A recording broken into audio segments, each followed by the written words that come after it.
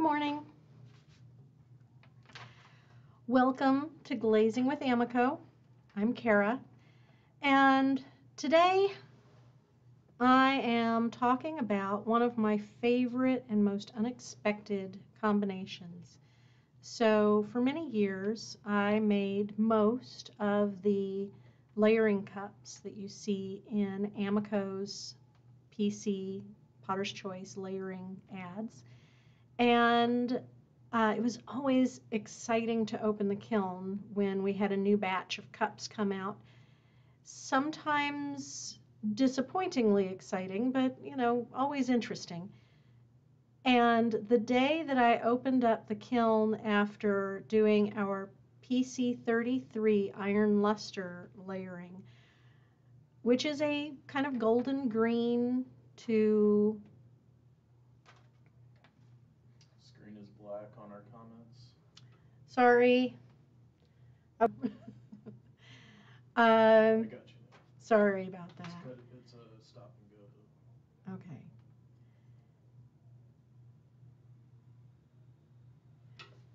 So let me kind of back up. So doing the layering cups, one of the most interesting combinations when I opened the kiln the day of having the PC-33 Iron Lustre combinations, I opened up the kiln to find one cup that had this amazing purple color. And this is not the cup. This is a cup I made later. But imagine my surprise when combining a kind of greeny golden glaze and a beige glaze created this purple blue combination. So there we are.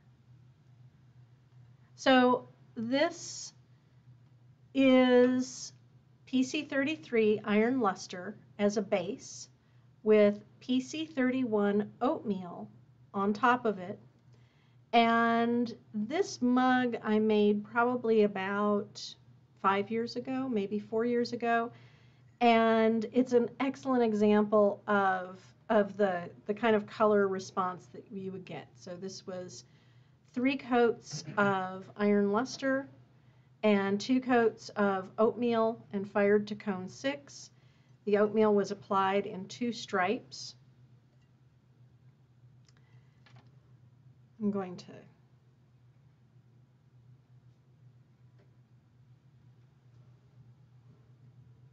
switch over to an overhead. The sound, but maybe they're figuring it out on their end. Okay, it's good. It sounds like. Okay. So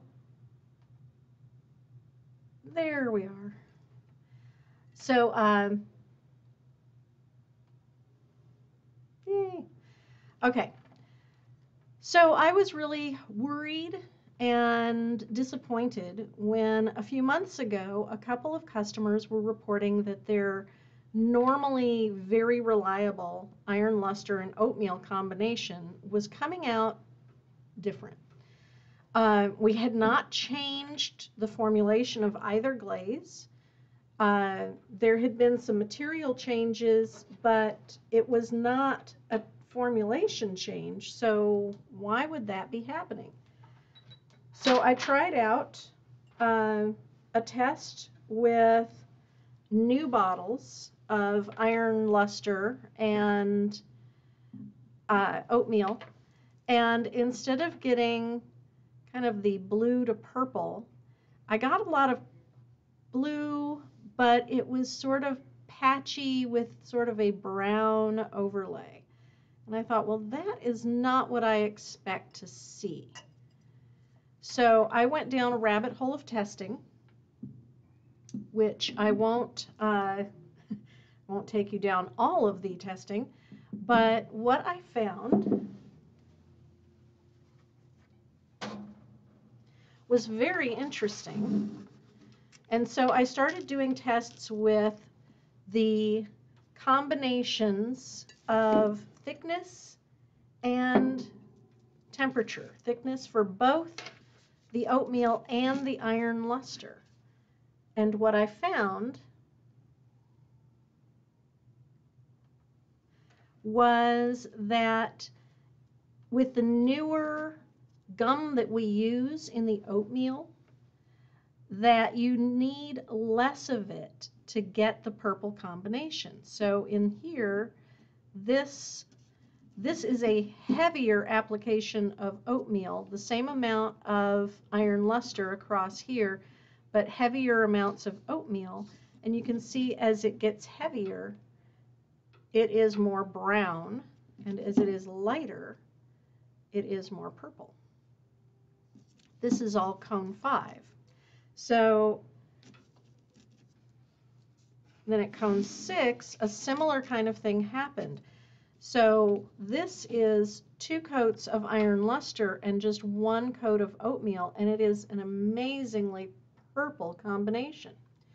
So for cone 6, so this is the same application, but cone 5 versus cone 6, so you can see you'll get quite a lot of running if you go to cone 6.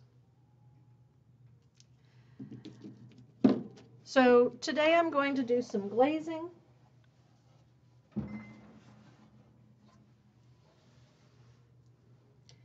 And I have some more things to show you as I go along, but I'm going to start off with my iron lustre. PC-33 Iron Lustre. And this is a glaze that I really love, just even by itself. It's just a beautiful glaze. Annie was wondering what clay body. So I'm using 11M Amix with all of them. It is a white stoneware. All of the tests were done on the same clay body so that I wouldn't have to worry about that being a variable. And this is Amix as well. So this mug is also on the same clay body. So everything that I'm showing you today, every single tile, every mug, they're all the same clay body. Amaco's Amix.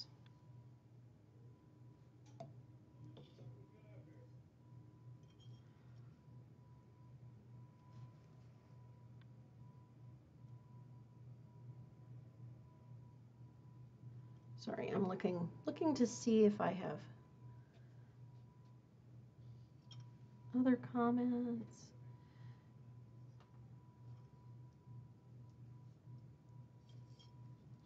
There is some on the 5.6. I'm not seeing the comments on the 5.6. Can you relay those to me?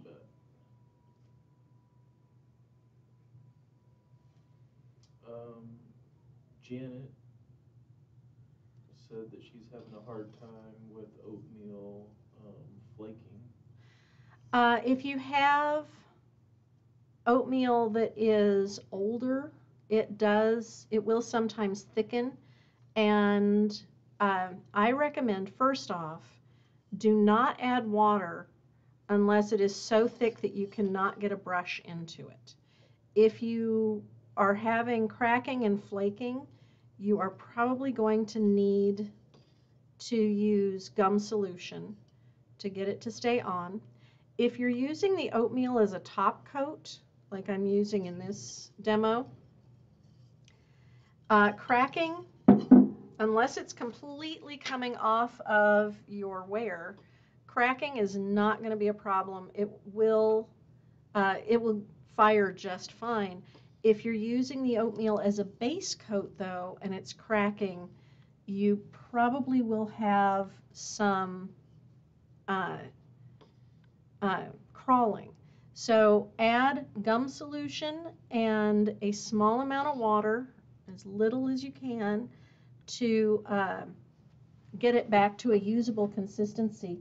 I do recommend using, if you're adding any water to it, use that as soon as possible, because otherwise it will thicken up again, and then you're going to be adding more and more water and making it, even though it seems really thick, you're actually making it materially thinner. So if it is cracking, use gum solution. And do we have any examples on a red clay body? I don't have examples of this on a red clay body, but you can see examples of both oatmeal and iron luster on different clay bodies on our website. If you go to amaco.com and click the glazes tab, go down to high fire and Potter's Choice, go to the Potter's Choice landing page. There's a lot of information, lots of resources on that page. And if you scroll down, we have images of most of the Potter's Choice glazes on multiple Amaco clay bodies, including our 77M, which is a terracotta, a cone 5 red groggy terracotta, which will give you an idea of what this looks like on a red clay. We don't have the combinations, but the individual glazes we do. So I also wanted to talk about one of the things that can really affect your iron luster and oatmeal combination is texture. So these two are glazed very similarly, but because of the horizontal texture on this mug, it keeps the glaze from flowing, and so you get a lot of the blue, but not as much of the purple, because the oatmeal is here on the striped area. So it's still really beautiful, it's very dramatic, but it's not the bright purple. So have a place where your glaze can flow. Oh, and just like a little extra tidbit, this is honey flux with the iron luster over it on the inside, one of my favorites. So have some space where the oatmeal can flow down. And I do have, on this mug, I have some texture that would catch it if it tried to flow all the way down. But it didn't, so I was happy with the amount of purple. There's a lot of talk about how it works on texture. On texture, well, that's it on texture. That's not quite dry. It does really well on certain kinds of texture. You just have to be conscious of how that texture will affect the glaze flowing. And since this combination needs some movement to get that purple, you want to have more vertical instead of horizontal texture. So I see that a couple people saw me on Clayshare Con last week, and I'm really glad that you made it over here and that you are interested in seeing what other things I have to show. So this is almost dry. I will, because of the constraints of a live stream, I will go ahead and apply a second coat now. And for those who are not familiar with my glazing methods, you can see that I really mop the glaze on.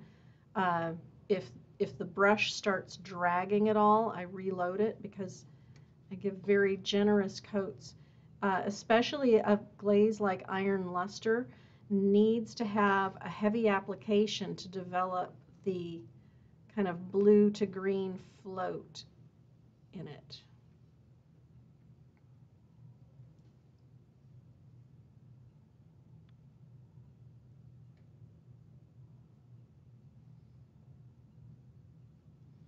And I'll go back and sponge the foot before I fire it. We also had a gum solution question. Mm-hmm. Asking the range of how much to add, and also does it expire? Gum solution does degrade over time, especially if it gets too hot. If your gum solution is runny, then it is probably not good anymore. If your gum solution is thick and goopy, then it's fine. So that's one of the things to look for. I'm going to leave this with 2 coats. Those are nice juicy coats. So, and the amount of gum solution, our lab says do not add more than a tablespoon per pint. So if you have a full pint of glaze that you're adding it to, do not add more than a tablespoon, and make that proportional as you look at your pint. So if you have a half of a pint, use half of a tablespoon. And I suggest not adding more water than gum solution. So whatever amount of gum solution you add, keep your amount of water that you add underneath that as much as possible. I know that can be tough to do with oatmeal because it does thicken up so much. But here's one of the interesting things is that the newer batches of oatmeal are extremely fluid. They are not getting thick at all. So, and that is part of what I was saying about the thickness of the glaze. Since we changed the gum solution, oatmeal is staying more fluid. So you're getting more glaze material in each coat than you would if you were watering it down. When firing at cone 5, do you recommend firing at a slow speed? I generally fire all of my wear to at a medium speed to cone 5, but for certain glazes, for certain effects, I will go to a slow cone 5, or when refiring glazes. If I'm refiring any glazes, I always fire them slowly to allow that glaze to adjust as it heats up to the clay body. I've had dunting if I refired too fast. And there are a couple glazes that what I'll do is go to a cone lower and then have a long hold, which effectively makes it a very, very slow final ramp sort of process. But I talk about things like that more on the group. Generally, I don't worry too much about firings. There are lots of different firing schedules out there, but everybody fires a little bit different. And you're welcome, Benjamin. So this is still not dry enough to apply the oatmeal, but I wanted to show you, for those of you who are familiar with how oatmeal thickens over time, the newer batches of oatmeal are not so thick. They're actually quite fluid. So you may be surprised. Do not glob it on too much. Just use fewer coats. And if you're used to using oatmeal as a top coat, I do highly, highly recommend you make a test tile to really see if your application needs to be adjusted.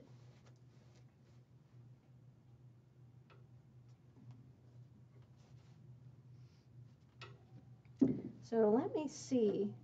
So this was a combo that I did with an older batch, and you can compare it to the newer batch.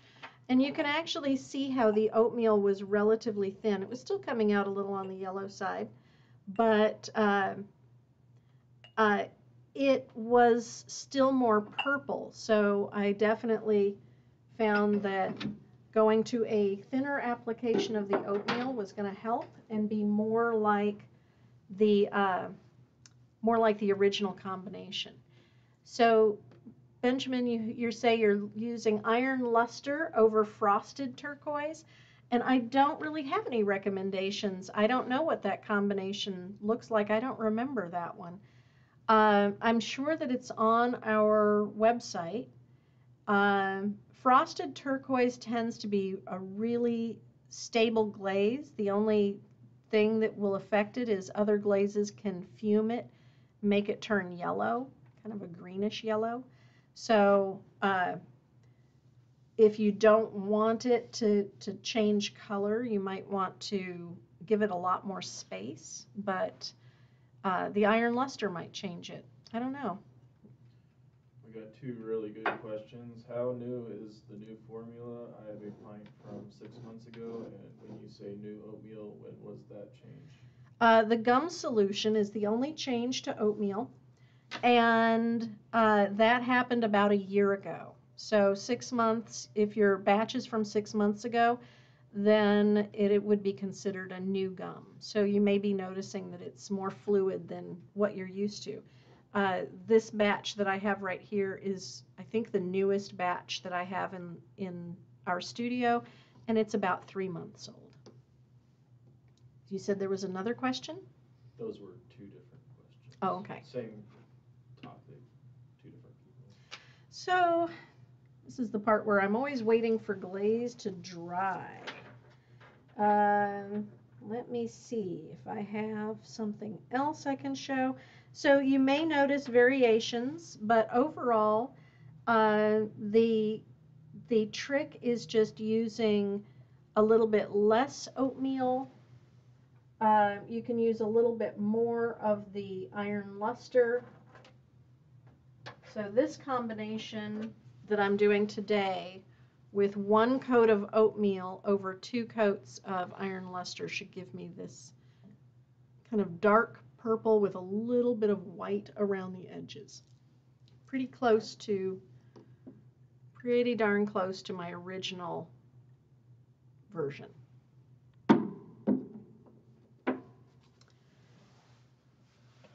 Do we have any other questions? Is the CMC gum solution that you sell new as well?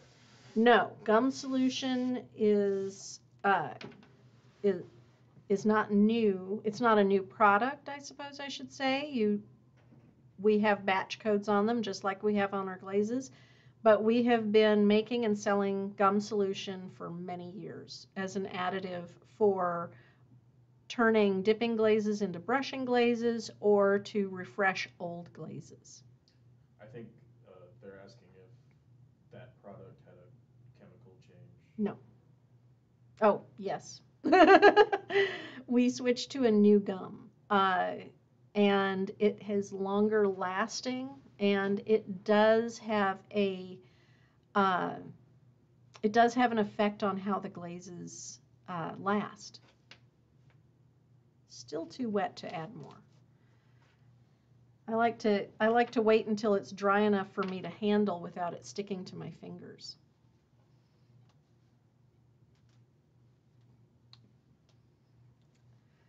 Any other questions for today? So next week I will be here on a Monday, but I think that after that we may be switching to all Tuesdays. David, you have a question? Should we add the gum solution directly into the bottle? Yes. Yes, the gum solution is liquid, so you can add it directly into the glaze. You do not have to mix it with something else first.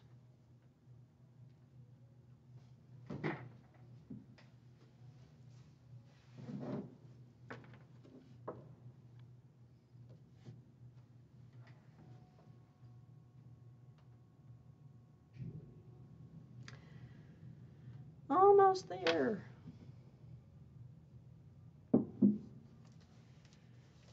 So when I'm glazing in the studio, so that I don't have this time where I'm sitting and staring at my mug waiting for it to dry, what I do is I set up an assembly line of glaze and wear and work my way down the table, and by the time I reach the end, the first pieces are dry enough to put more glaze on, and I start back at the beginning and put my next coat on.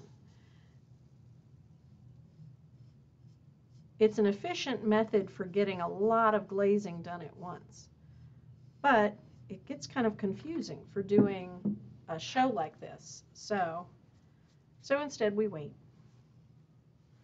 But in the amount of time that I glaze a mug here, in the studio I would probably have glazed 5 or 6 or more. So, and it's also a great time to listen to podcasts, or sometimes I'll talk on the speakerphone to someone while I wait for glaze to dry. Annie was wondering if you're going to put the oatmeal on just the top third. Yes, that is my plan, is to put it just on the top third and not on the handle either, because a lot of times when you layer on handles, those handles are just like little highways for the glaze, and they just zoom right off, and so you'll often notice that your glaze doesn't run anywhere except off of the handle. So I'm not going to layer on the handle, just on the top 1/3 of the mug. Which means I probably am okay to start putting another coat on, but it's still a little damp on the bottom.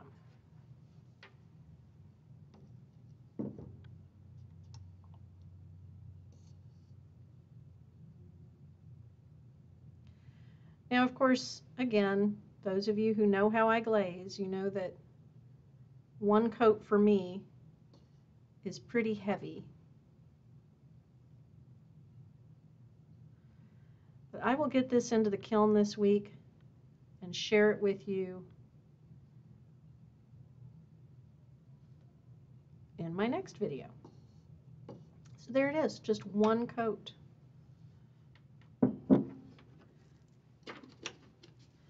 Now again, with firing, I know that a lot of people do not use cones in their firings, and you can see the difference that a cone makes. Here, you can see the difference that a cone makes. This is cone 5, this is cone 6, and it makes a big difference in the result. So if you're not using cones, you cannot guarantee what your results are, and you may be getting different results than what you expect. And I realize that computerized kilns are really wonderful. That's what we use here. But even with a computer, I do find that sometimes they're not perfectly accurate. David, there's another question? Yeah, do you ever speed up the drying with a heat gun? I don't. I don't have a problem with using them. I just don't use them. But I know that some people really like using a heat gun to dry things off. I would be a little worried if you're doing a really thick application that your glaze is still wet underneath. But I don't really worry about it. You could certainly use them. So that is it for my oatmeal and iron luster talk today. I really appreciate you all coming and